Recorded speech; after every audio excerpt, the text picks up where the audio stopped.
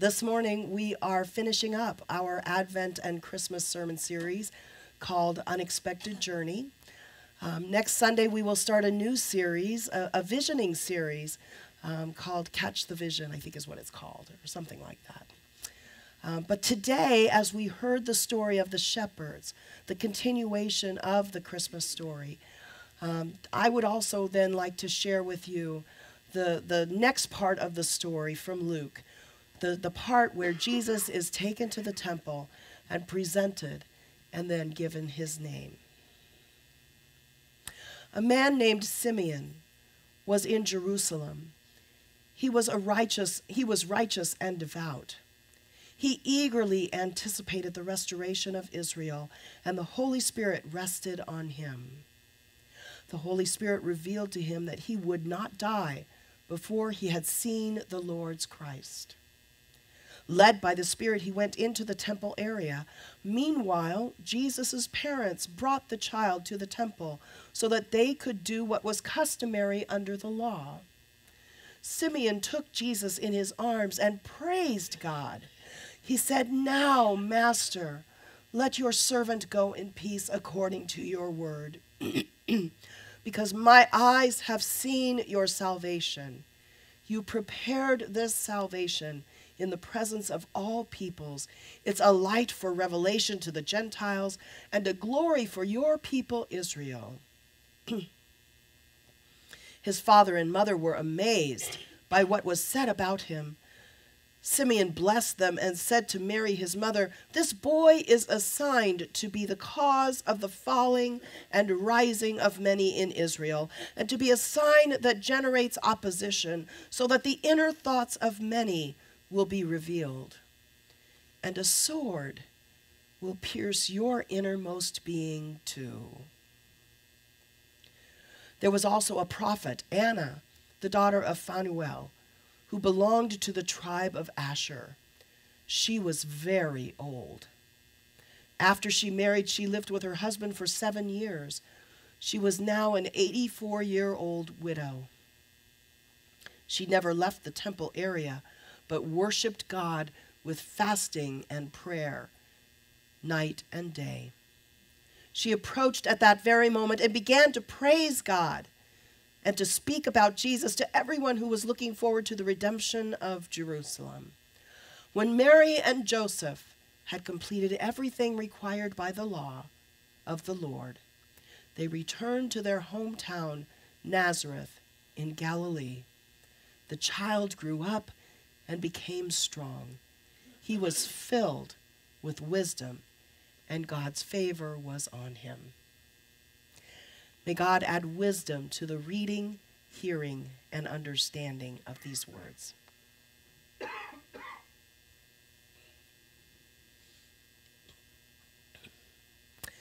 When I worked for the city of Mesa many, many years ago, we had a photocopier that was a pain in the neck. The copies hardly ever came out the way we wanted them to. It was constantly breaking down, and at least twice a month, we had to have the darn thing serviced. And every time the repairman came out, I asked him, "Are we doing something wrong? Why does this thing keep breaking down?" And more often than not, the repairman would just shrug his shoulders and mumble something unintelligible while his head and his hands were deep in the recesses of that machine.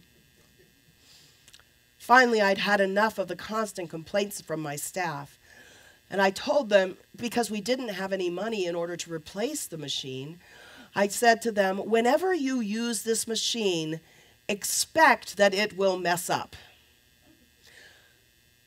Because when it does mess up, then you won't be disappointed. And when it doesn't mess up, you can think of it as a gift."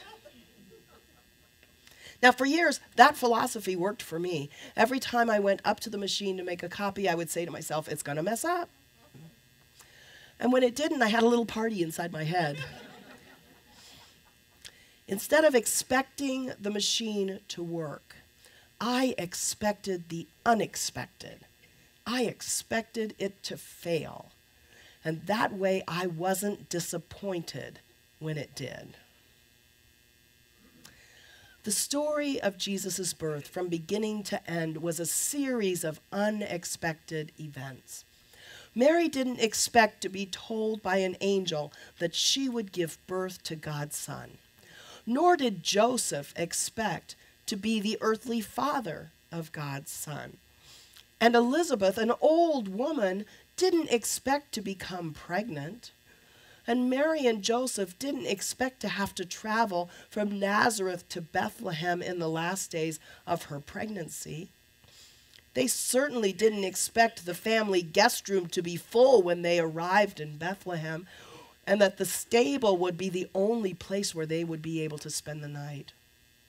And even though they probably expected that Mary would give birth in Bethlehem, given the fact that she rode on that donkey for 5 to 10 days, while as the older versions of Scripture so eloquently put it, she was indeed great with child, we can assume that they did not expect her to give birth in a dirty stable with smelly animals looking on, and that the only place she had to lay her child was in a manger, a feeding trough that was probably made of stone and full of slobbery hay.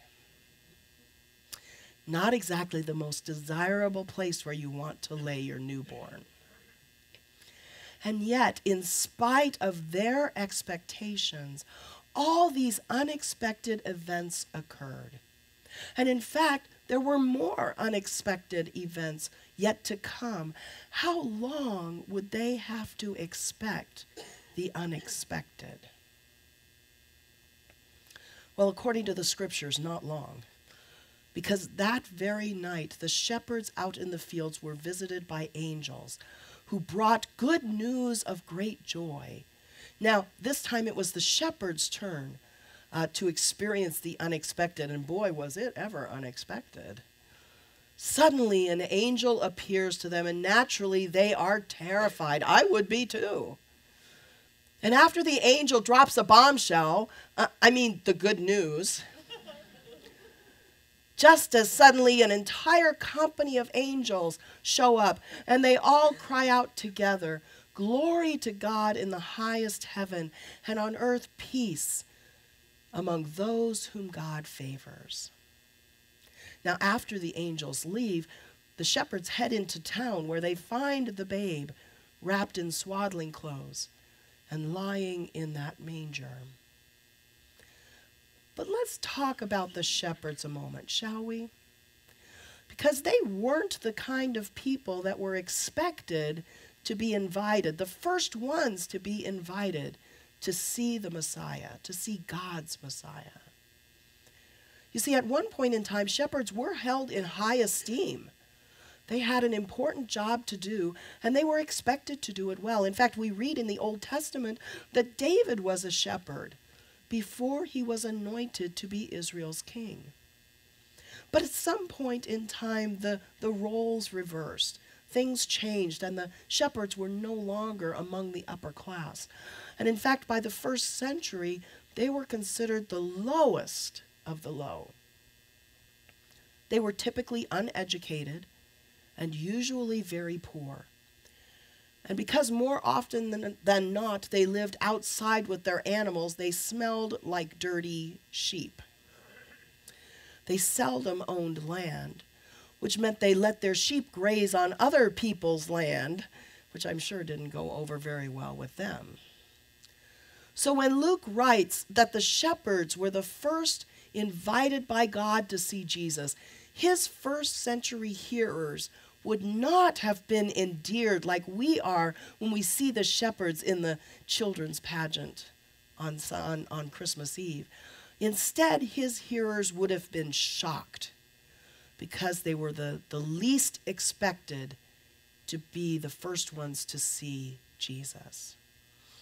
And imagine Mary's surprise when a group of dirty, smelly shepherds come to visit God's Son in a cave.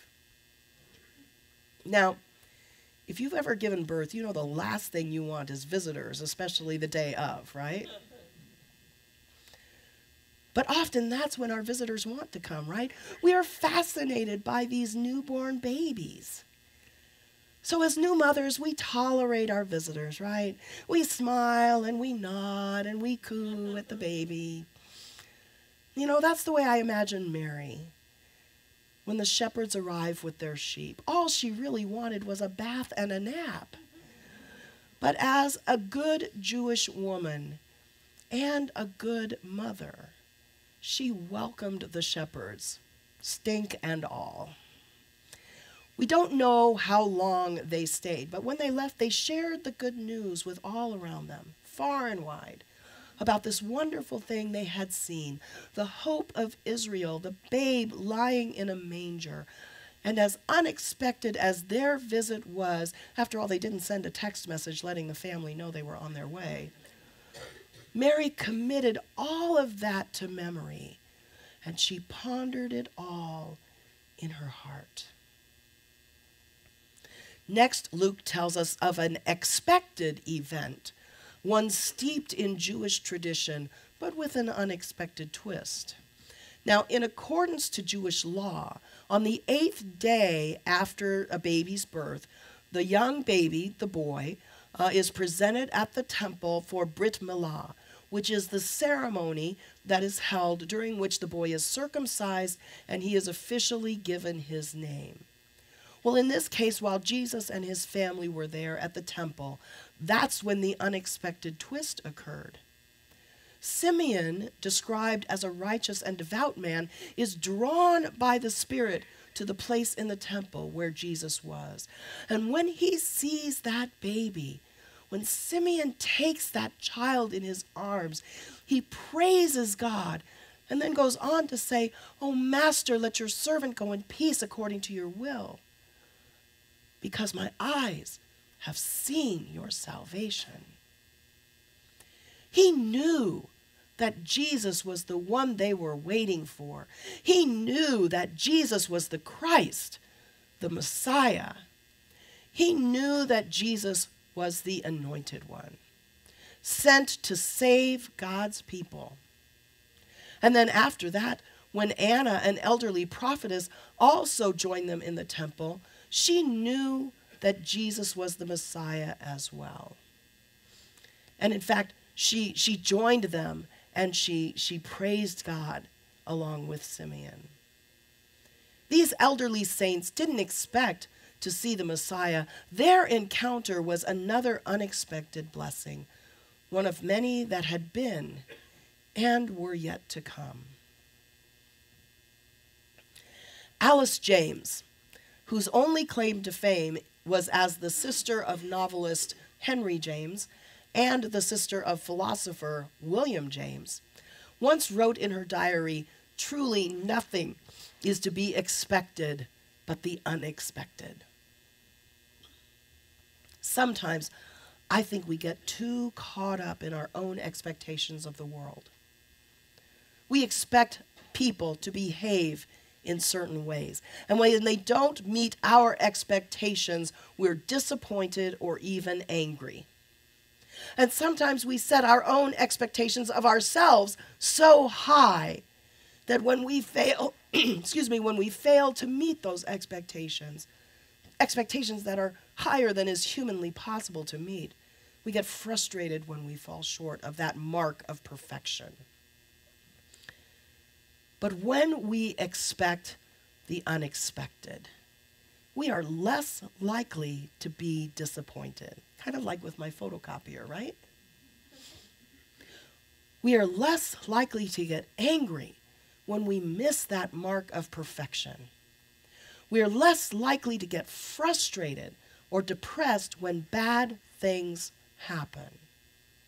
We're more likely to trust that God will be present in the unexpected. And because God is present, even if the outcome is unexpected, ultimately we know that everything will be okay. One of my first jobs after graduating from college was at a firm in a small business in Southern California. And on my first day on the job, I met with the president of the company, who told me in no uncertain terms I was not to go anywhere near his desk. I was not to clean it. I was not to move the papers. I was not to do anything with his desk. Even though it was a holy mess, I was not to touch it. And he said to me, "Is that clear?" Well, of course. What was I going to say? I was young. I needed the job, and so I said, okay. Now, the rest of the employees that worked in this firm, they had worked together for quite some time. And so I was kind of the outsider of the group. I was like the new kid on the block. So I pretty much kept to myself. I did my job. I answered the phones and I typed reports. And I did whatever the president of the company wanted me to do, and also what his rather high-strung vice president asked me to do. And you know, for a while, everything seemed to be going very well. Then, several months after I started working there, one of the analysts became quite ill, and she had to go on a medical leave. Rumor had it that she had had a nervous breakdown due to stress on the job. We were all quite concerned for her well-being. Then, a few weeks later, about 30 minutes before quitting time, the vice president called me into her office. She handed me an envelope, which I found out later had my final check in it. She told me to go back and pack up my things, that I was being let go, which is the polite way of saying you're fired. Well, when I asked her why, I was stunned by her response. She said to me, "You're not doing your job. You don't clean the boss's desk." When I told her that he had made it quite clear that I was not to come within 3 feet of his desk, she hemmed and hawed, and then the HR light bulb in her head went on. She remembered I was still on probation, which meant that I could be fired for any reason or no reason at all. So I went to my cubicle and I packed up my things and I went home, quite dejected. Later on, I found out that they had given my job to the analyst who had been on medical leave because she couldn't handle the job that she had previously been in. But the unexpected blessing was that in less than a week, not only did I have several job offers in hand, but they were for better jobs, with better companies, with better pay, and better benefits. Maybe I should have expected the unexpected. It would have saved me a lot of anguish and a lot of tears. From a spiritual perspective, when we expect the unexpected, it's likely that we will see God at work in the process. We will experience God's presence and we will hear God's voice. And since we'll be listening because we're expecting to hear God speak to us, we'll know more about what God wants for us. We will feel God's Spirit. We'll be open to God's will. And we won't be surprised when the unexpected occurs because we'll be expecting the unexpected, which is another way of saying we will have faith in what God has in store for us. Now, to be clear, when we expect the unexpected, it's not our expectations that we're expecting, right? It's God's expectations. And we all know that God's expectations are very different from ours. When we expect the unexpected, we're not saying that things should happen according to our own desires. Instead, when the unexpected happens, we should recognize God's hand is at work. We will see that even when things aren't going our way, God is at work making a better way, creating a better outcome for us. Does that make sense? Well, if by chance it doesn't, maybe this video will help. Los Angeles, California. On a rain-slick freeway, tragedy shuts down 4 lanes of traffic. The semi-truck has toppled over. It's a nightmarish accident, and it gets worse. We're told that there's a small car that's pinned underneath.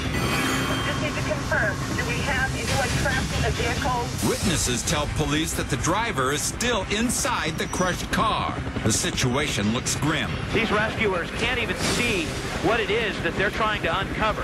The possibility of anyone surviving underneath tons of steel seems unthinkable. I do have medical 1040 heading that way. But even if the odds are 1,000,000 to 1, emergency crews have to try. Fire and rescue teams working at a breakneck pace. Forming a human conveyor belt, rescuers try to remove as much weight as possible. Next, they attach ropes to the sides. But lifting a truck like this requires heavy machinery. As the crane slowly heaves the trailer up, police and rescuers prepare for the worst. This is extremely dangerous. Finally, they lift away the truck. It looks like he's moving. It's the driver, still breathing. Rescuers quickly use the jaws of life to pry open the mangled door. He's getting out. I don't believe it. Amazingly, the driver steps out and walks away from the wreckage. Expect the unexpected. Amen.